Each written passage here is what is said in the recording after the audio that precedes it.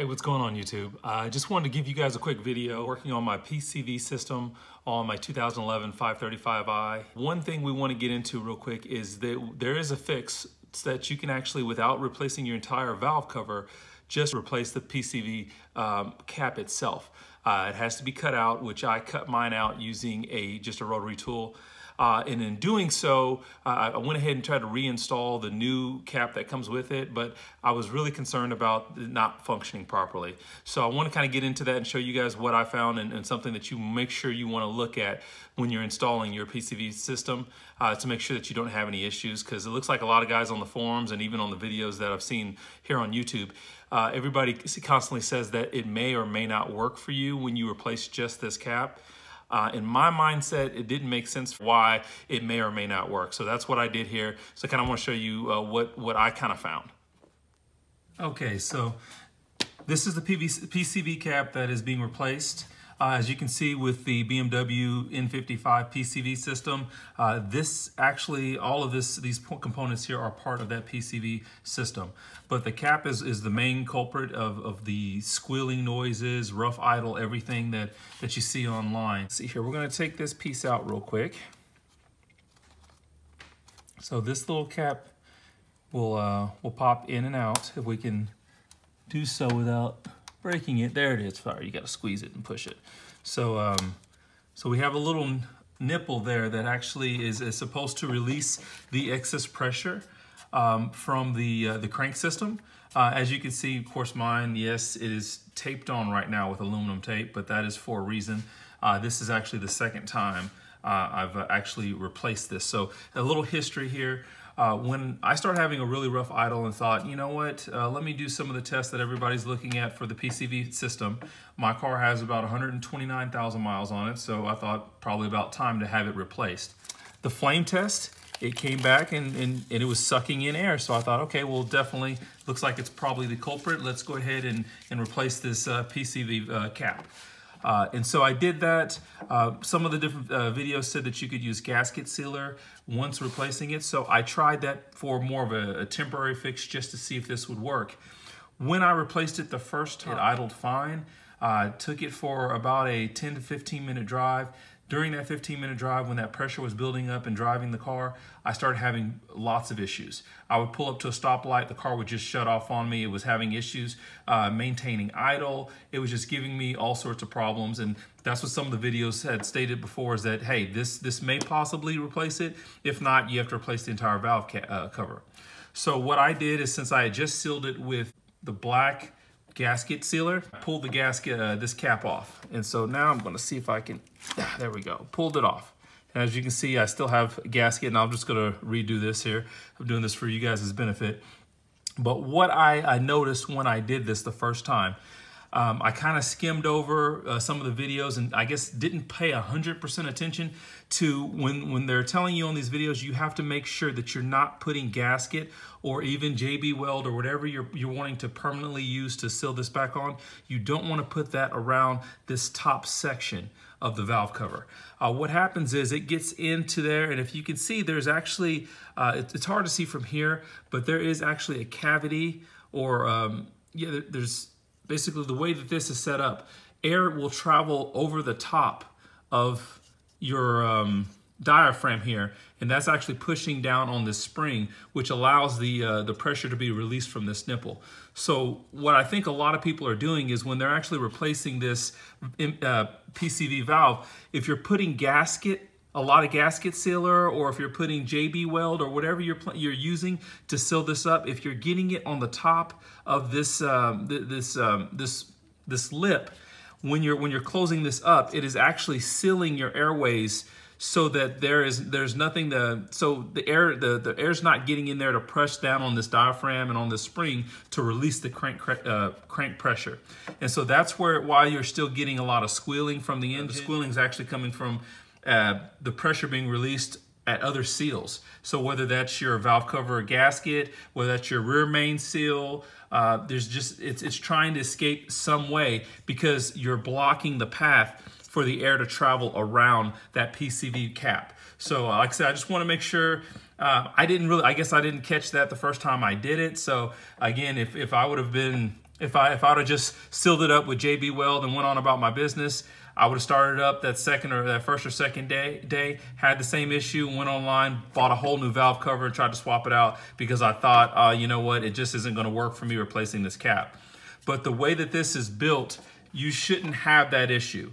If this is not being obstructed and you're actually able to vent that extra pressure, you should not have that issue. So in my stance, or from what I could see, sealing up this top lip or this ridge around here and not allowing that air to flow over the top of your PCV cap is what did it for me. So I want to make sure that I pass that along for you guys. I'm going to take some time here to seal this back up and maybe even do it a little bit more permanently, but this is actually working great just using a gasket sealer and the aluminum tape, because if I figure I need to do it in the future, I can.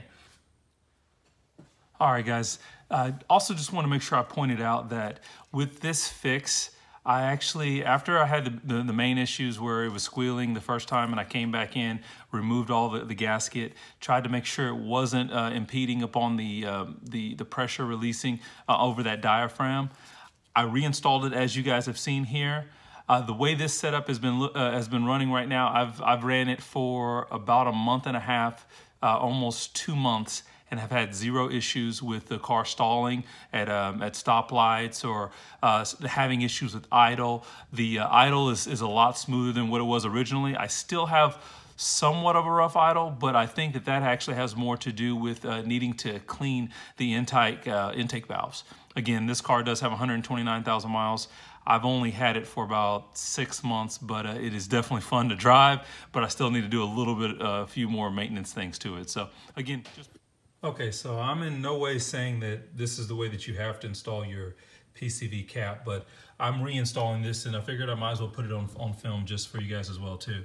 What I've done at this point is I went ahead and placed the gasket around the edges of the cap, and that's actually just using some black RTV gasket sealer there, instant sealer. So I just kind of put that on, made sure I generously put it around the outside of the lip, making sure not to put it on top, okay?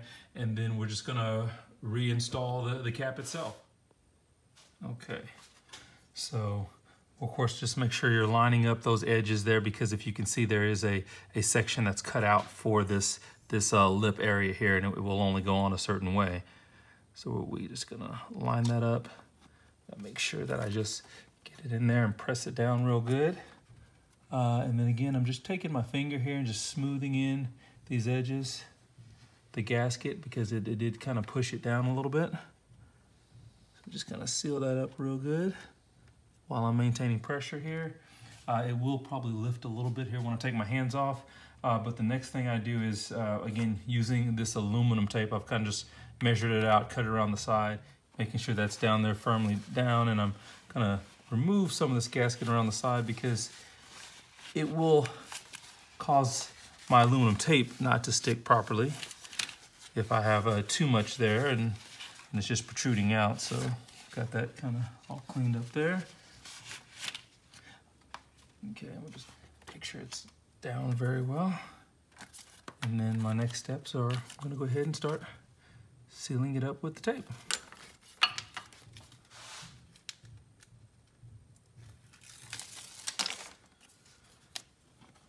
And again, this is just the way that I've chosen to do this. Made sense to me, allowing me to seal this up and take this off whenever I'd like to, for any reason, whether that is to replace it again down the line when the vehicle has even more miles, or whatever I choose to do.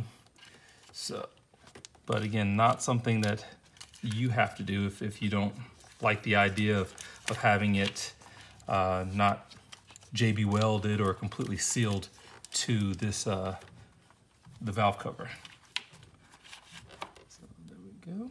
That's on there good.